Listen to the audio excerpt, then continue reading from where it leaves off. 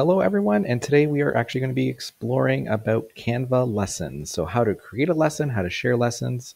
And what's great about these is that it's not just the slide deck in particular, but corresponding activities that go along with it. So students can fully see what the lessons are throughout the day, or even if they missed a day, they could always go back and see what the activities were and the lessons were for the day that they missed. So let's take a little deep dive here. If I actually scroll on the left-hand side, you're going to see a section called templates.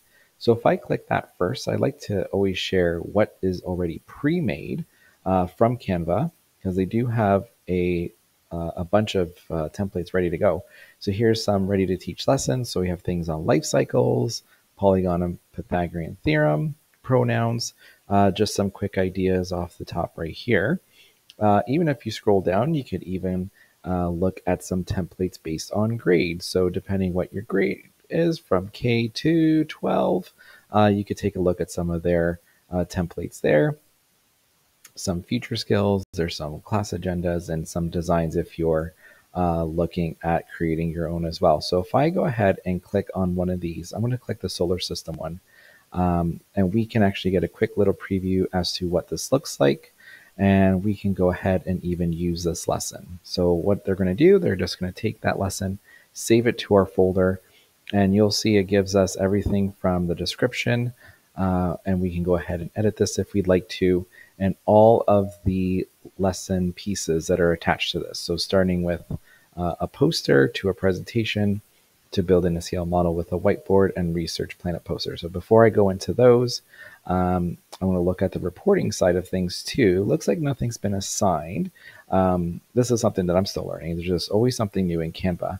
But if we go ahead and click on assign lesson, we could assign it to a specific classroom. So if we go ahead and click on that, add whatever messages or other details that we need, we can go ahead and click assign, and the students will see that in their Canva classrooms. So that's something really neat for them to do. So let's take a look at this on our own. If I go ahead and open lesson, we can see that it does open in editing mode, and we can start learning from this poster here. Take a look at all the planets, the sun, asteroids, etc. from there. And as we're ready to move on, we can actually see the presentation and go through the presentation ourselves too. So what's nice about this is that we assign this to the students, and they'll get their own copy, which they can edit and make comments as they go. So they can go one piece at a time throughout the lesson, and you can even do it in the class as well and follow through with the students. If we go down to building a scale model, we want to create our own copy or edit the activity template. I always say for students, create your own copy. That way you can do what you would like to do on your own terms, and you don't have to worry about other people messing up your work and things like that. So I'm just going to take a look at what's in this activity here. So they give us a quick activity about figuring out the relative diameter compared to the Earth. So they give us a first few couple of examples, and they ask us to complete the rest. This one here, building a scale model, give us those instructions, take a closer look, and then some resource graphics. So really nice little piece activity in there. And then finally our research planet poster, again, create our own copy. So that way students can see what they need to do. Here's a quick, looks like introduction, make your planet unique. Okay, so this is a nice little graphic organizer for them to work on before they create something brand new on their own and turn it in as part of the assignment. So 4 quick pieces, all created by a teacher, put together in one specific lesson. The other thing that pops in my mind too, and maybe we can take a look at this together, is why not make this instead of one lesson, but consider it an entire unit. So maybe instead of one presentation with 3 activities, why not even have all of our presentations in here? So lesson 1, lesson 2, lesson 3, lesson 4, something else to consider when we're kind of using this. I always think about what are the multiple ways of using things, because we all know that there's not just one way of doing anything. So I'm going to hop back into Canva here. And to create a lesson on our own, we are going to go into projects. And you can see here, they give us some save time ready to teach sessions. So they remind us about exploring our lessons, recent design. So those are the pieces that we looked at. And then right below there for our projects, these are all of the lessons that I've kind of played around with before recording.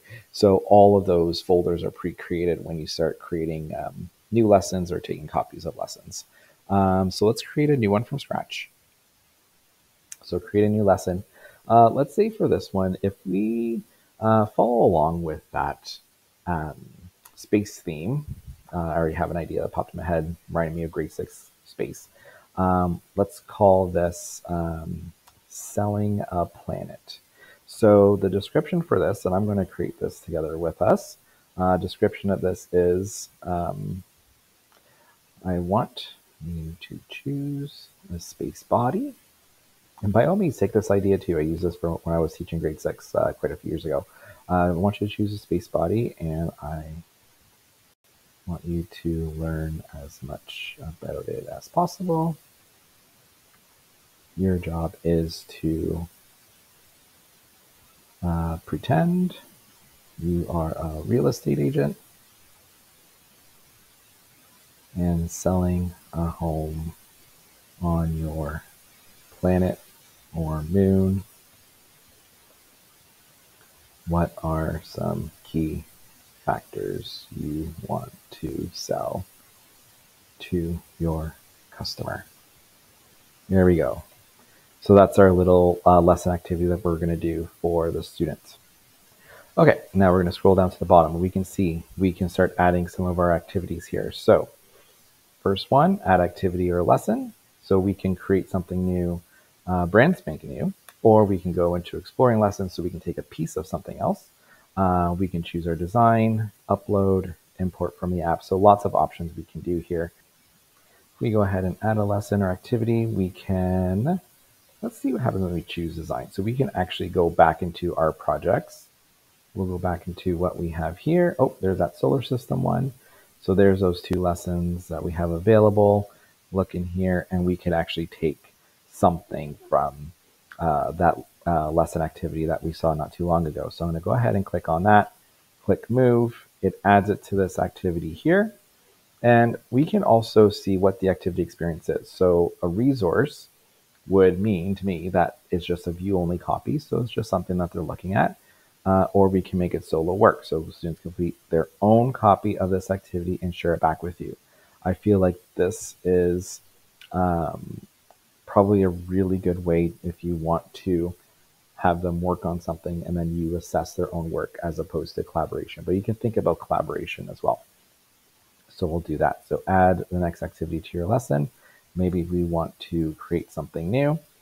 So take a look at some of the activities that you are able to do. We can even include a YouTube video template if we want to. I'm just going to go ahead and add presentation. And then this is where we could actually start creating our own lessons if we had to still make one from scratch. So I'm going to go ahead and go to File and actually title this properly. So Selling Planet. Here we go. And then we have our slides. Okay, so let's get this slideshow so we can share it with our students. So in the interest of time for this video, I'm actually just going to go up into here where we have design templates, and notice here that there's like that little magic design logo there. We're going to use a little bit of AI, and we are going to create a slideshow. Actually just tested this, so it's still saved, about selling a planet. So once we do that, it's actually going to give us a few templates here. So we can go media, just taking a look at what else we can actually look at. I'm going to stick with our template. So from Magic Design, we have a few already planned and created for us just to kind of start us off.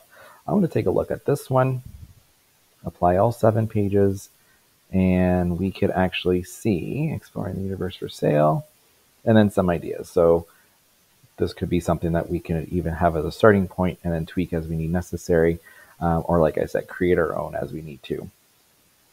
So that is a good starting point here, I feel.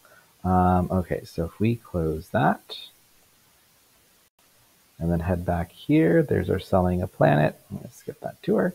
So now we can just keep adding to our lesson. So add as many pieces as we want for the students to really enjoy this activity here. And then, like I said, once again, we could always just assign lesson, choose your Canva classroom, and then the students can go through it in their Canva classroom through like their projects and such. So they can complete all the activities and then turn them into you, and you'll see all the things set in the reporting. So you could always go back and take a look how the students did.